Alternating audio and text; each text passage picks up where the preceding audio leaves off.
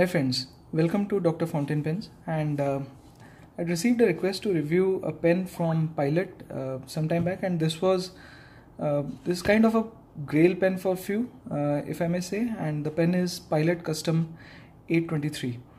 The pen usually comes with a bottle of ink in a very good packaging rather than the usual customary Pilot casings, but I got this through a different channel, so this was a typical pack with a cardboard sleeve, a simple plastic case, clamshell case, and the pen. Nothing much about this.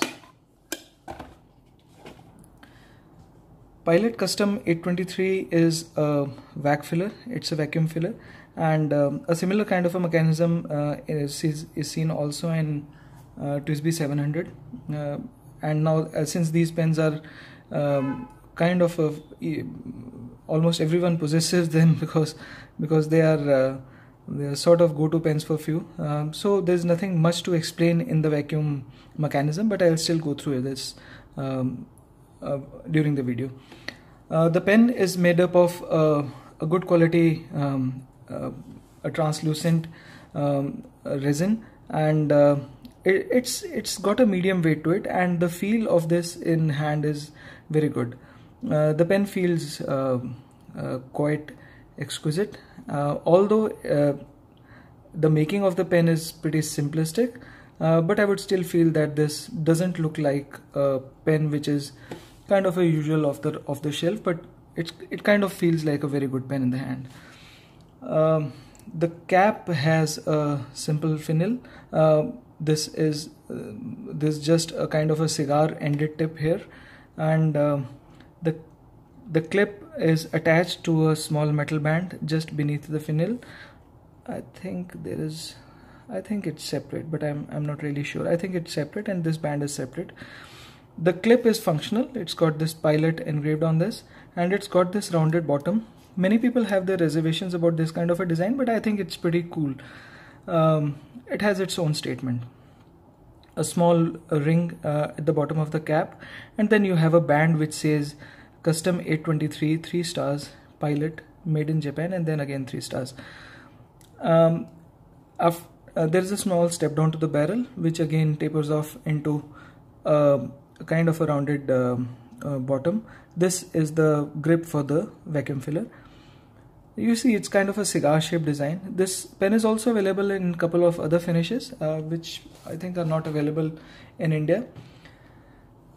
It opens up with some sort of a not so prominent threads, and as you can see that it doesn't take a lot of turns to open,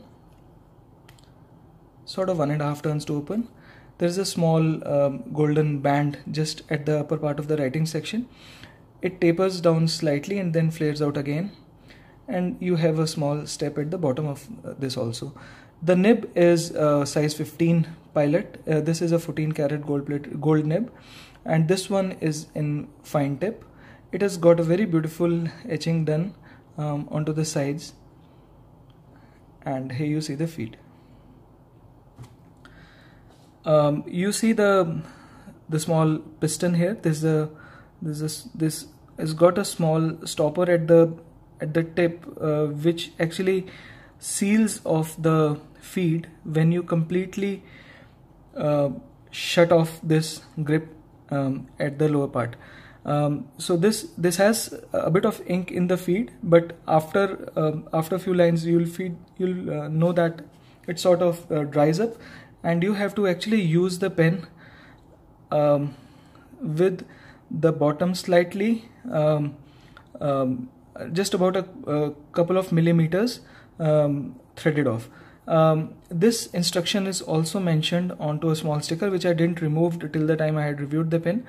Here you see, before use, keep the nib upward and unscrew the towel plug to make a 2 mm gap, and this is the gap which we've created, which ensures that this small stopper which you see beneath this rubber stub, this also comes off from the hole in the nib feed. Then if you want to fill the pen, you have to completely unscrew this, and you pull the piston out, and as you pull the piston out and you sort of press this down, it creates a vacuum inside. Then this lower section has a flaring. The moment this part comes through this flared section, the vacuum created sucks up the ink inside. If there's a need, I'll put a video of this particular filling mechanism later on, but I don't think there's a need, as everyone is now these days aware of this particular filling mechanism. Closing is a bit of an issue because it had been inked earlier, so I'll just try to close this without leaking the ink. Okay, there you go. The translucent body, you can see the ink levels very clearly, and you can see the ink sloshing, and to some that is kind of a eye candy. You can just keep on fiddling with this as much as you want. Comparison wise, we have Pilot Metropolitan and another pen. This is a Pilot Custom 74. So these two pens have a different girth, although sort of a similarity in design. They both have kind of a similar cap, clip. There you see the similarity in this, but then obviously this is a heavier pen and it has a different filling mechanism, and the nib size is also very different.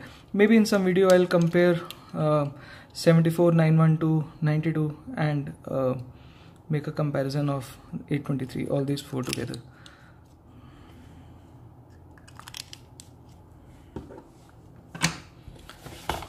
This pen I've inked with, so let's first come to the writing and then I'll tell what's the ink.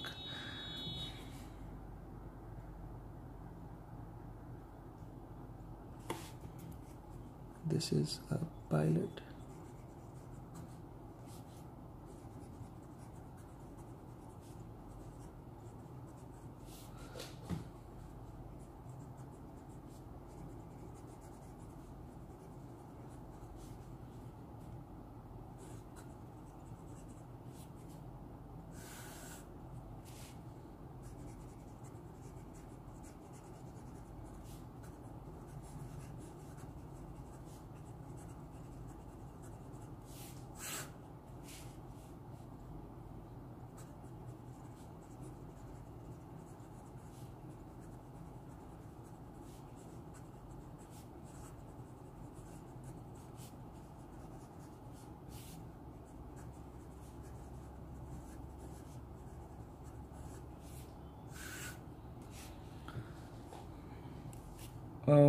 Most of the pens which I review, I'd say all of the pens which I review, I own them.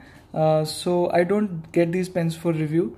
So the reason I'm mentioning is that I research them up to my satisfaction, and since I'm putting my money into this, I would rather not say things bad about them because obviously I have made up my mind before I purchase them, and there's something which attracts me to these things.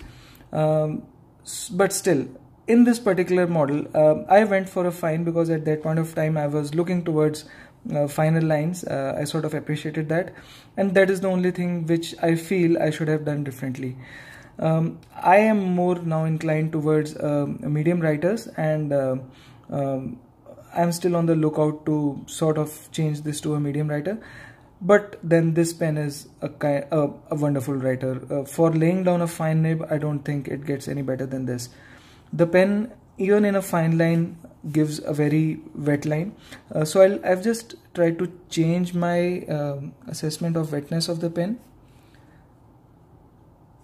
Rather than making circles, I think we should do some wiping of the text which we've written. So there you see, even with the fine nib, it lays down a very wet line. The pen, obviously because of the fine nature of the nib, has a bit of feedback to it, which is pleasant obviously, but with a medium nib it would have been a much smoother experience for me. It is not a reverse writer, and I won't flex. That's that. Overall, I was looking forward to having this pen, and I'm happy with this. I would have wanted a medium nib, but even in the fine nib, I don't think it gets any better than this. The nib has got a very good size. It's a very good experience writing with this pen. Again, I hope this review helped you. I'll see you later. Thank you.